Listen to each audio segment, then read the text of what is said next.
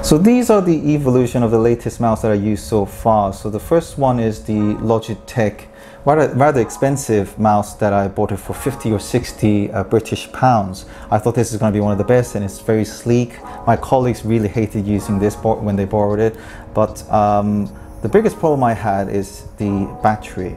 So this has to be charged. It doesn't have any separate battery slot. So once you finish using it, when it's low battery, you have to charge it to make sure, and you have to wait until it's fully charged. Otherwise, you can't really use the mouse. So I find it really not practical at all. So that's why I decided to move on to the Microsoft mouse, which I love it. Still love it. And the way how you turn it on is by bend it and it becomes the shape of a mouse. It also has a virtual zoom in and zoom out scroll as well. The problem I have for this mouse recently is that it doesn't really connect well with the HP Pavilion, and it doesn't suit visually. It's not visually pleasing when it goes along with my HP laptop. So I decided to move on to this vertical mouse, which the company is called the Jellycomb. So you can get this for just under 20 British pounds at Amazon, and I don't think many people actually have reviewed this product, which is a bit of a shame because I think this is a brilliant product. So to start with, this is about 75 to about 80-degree angled vertical mouse.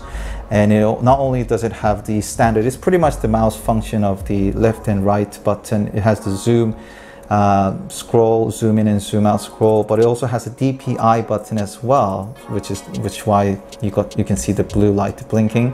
I think that's what it represents. But you could actually adjust the sensitivity of the mouse. On the thumb side, you got the up down button as well, which feels quite nice. Very smooth, bit rubbery, but I just love the shape. It just goes well with my HP Pavilion design. Now I'm becoming like an all black gadget man. On the bottom of the product, there's this wireless button which could go to wireless and Bluetooth, and this is the biggest point I actually bought it for. What I mean by that is I also tried the USB connector on it, and also the Bluetooth.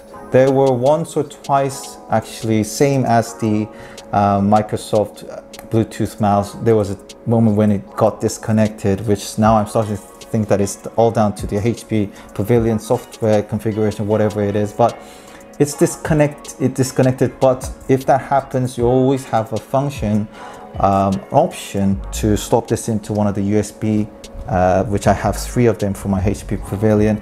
But if you don't want to use it, you always have an option to actually take out the lid and then you put it inside the slot of where you can save it. But let's say for the worst case scenario, you carried it around with you, or you happen to destroy the USB connector, then you can always use it as a Bluetooth mouse as a backup. And you can always buy it another one because it's only 20 British pounds.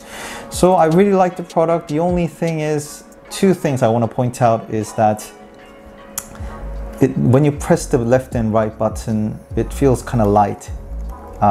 Maybe some people might like it. I wish there was a bit more like professional feel to it. And the mouse itself overall is light as well. But I see a lot of professional gaming mouse have weight, and I can see the reason behind it is I think you feel much better using a heavier mouse. But then again, is it really carpal tunnel syndrome friendly or not? Now, I don't have such syndrome. I've actually been using mouse for a very long time using CAD, but when I use a flat mouse, indeed, after 2 or 3 hours of constant use, I do get this wrist strain kind of feel. I actually played the Jellycomb with the Jellycomb mouse, a StarCraft game, for about constant 3 hours yesterday. It hasn't really 100%, got rid of that thing, but it has vastly improved with the stiffness of using the mouse. So I'm really pleased with it. It has a bit of a grip of pattern here as well, so it gives you more feel of this grip. And it looks like a sandwich that you want to put a ham inside and then eat it. I love the design. I love the way how it's positioned. I find it really easy to adjust. As for the new design, it's pretty much a tilted 80 degrees, 75 to 80 degrees vertical mouse, and I think it's worth being highlighted on YouTube community. That's why I'm making a video highlighting this matter. And overall, it's just every time when I walk past by and see it with my HP Pavilion laptop, it looks like a team, a proper team, a set for a proper techie guy, you know. So I'm really pleased with the design. Anyway, that's why I put it on Instagram. I hope you guys saw that. Anyway, so I hope this video represents what this mouse is all about. I would really like to see what other products are available at Jellycomb. They have really done well. It's a very competitive product, so well done for it. Anyway, so any queries, please do comment below. I hope that this video answered most of the queries, and also you've gone through the unboxing experience as well. All the best. Bye bye.